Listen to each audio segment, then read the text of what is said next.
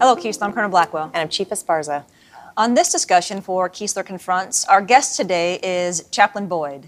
I'm excited to have you as a guest because you are the only African-American female 06 in the Chaplain Corps, active duty, right? And I think you were the first in DOD and the only active duty in the Air Force. So it's an honor to be able to sit here and have these discussions with you.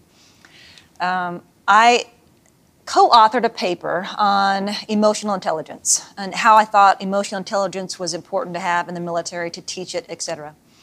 As part of that, it talked about the difference between empathy and sympathy and how important empathy was. So my first question to you is, what role do you think empathy plays in race discussions?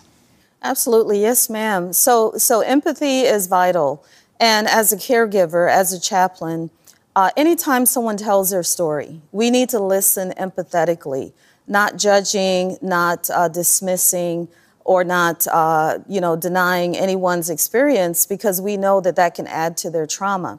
But when it comes to discussions about race, for some reason, those rules go out the window, even for caregivers, because when we listen to people talk about their experience with race, sometimes people get defensive. People want to discount or question or deny or dismiss a person's account of their experience.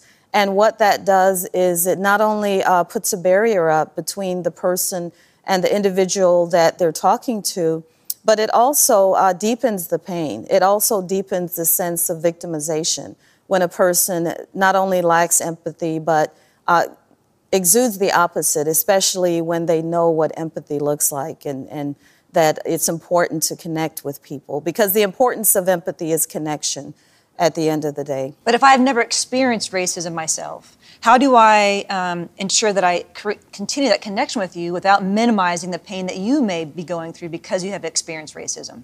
We need to listen, first of all. We need to listen, and we need to hear. And again, if we compare it to other examples when we listen to a person's story. So if a person comes in and talks to a chaplain and they're a victim of domestic violence, for example, just because I have not personally been a victim of domestic violence, I don't need to question or blame them or deny that they're being victimized. I need to just simply listen and empathize with them. And only when I empathize with them can I help them get help. Can I help them look forward to ways that they can maybe move forward in their situation. But without that connection, without that empathy, that person will feel unheard and misunderstood. And it seems like through all of these discussions, connection continues to be that word and the theme that we talk about the most, and how fundamental that is to getting past a lot of these issues. Don't you think? Yes, ma'am. So my question that I really want to ask, and I feel like we're always on the cusp of asking this during our discussions, is how do you teach somebody that empathy is important? I mean, we can tell them, we can teach them how to be empathetic, but how do we get into their psyche and say empathy is an important thing, because not everybody's feeling that. So as a caregiver and as an educator, could you help us with that? Yes, so I speak a lot of times in analogies and examples, and I use my own story often with empathy. So just because I have not experienced, for example, some of the historic systemic racism that another person experienced, I should not dismiss their account or their experience. So on a personal level, so I'm an immigrant. I came to the United States at age 6 with my mother. She sent for my brother and I. And she has a classic American story. She came to the United States with everything she owned in one suitcase and $13 in her pocket, with an 8th grade education. And she just risked it all to provide a better life for my brother and I. And so our heritage from Jamaica in the islands, we did not experience the systemic racism that African Americans had experienced.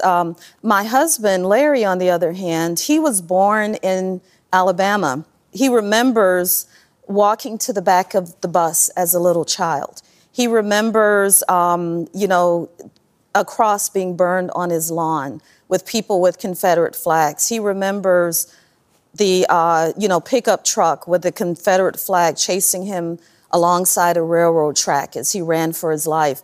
So those things are etched in his brain. I did not experience that, but as he tells me that story, I can empathize with him. Now, when we see a Confederate flag, I don't have the same reaction as my husband does. I don't expect him to feel the way I feel because I empathize with his story. It brings pain for him. I have no pain that's associated with it. So empathy is teaching others the ability to understand a person's pain, not dismissing it, listening to their story without trying to invalidate it. Because a person's pain is a person's pain, and because they are experiencing it different from us and they see it different from us, they had a different journey. And so we need to understand and accept their journey. That's what we've always been, that's what we want through all of our conversations, for people to get to know each other, listen to the stories, empathize. I mean, we can't always put ourselves in other people's shoes, but we can listen to what they have to tell us, and it allows us to get to know them a little bit more, a little deeper. Yes. And I will say before I close is, if anybody has ever met you, they know that you are an extremely empathetic person, that you do care and love for everybody. And I hope that we can all learn from you. I don't know how you do it. You give so much to others, and we appreciate all that you've given to us and to help us with this discussion. Yes, so we're very lucky to have you, Chaplain Boyd. Yes, Thank we are. you. Thank you both. You are amazing, and we appreciate you.